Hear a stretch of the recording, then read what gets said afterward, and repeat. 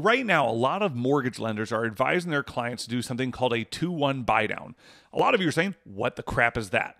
So in a nutshell, a 2-1 buy down is when you're buying the first 2 years of your interest rate down. So for example, if your interest rate is 5%, your first year will be 3%, your next year will be 4%, and then the third year will be 5%. Right now, interest rates are sitting at about 7%, but that is just for an example. Why do people do that? Because they're banking on interest rates being lower over the next 2 to 3 years where they can refinance their loan to get a lower interest rate. Not a bad plan if interest rates are lower. I've been telling people it is a risk because what if interest rates aren't?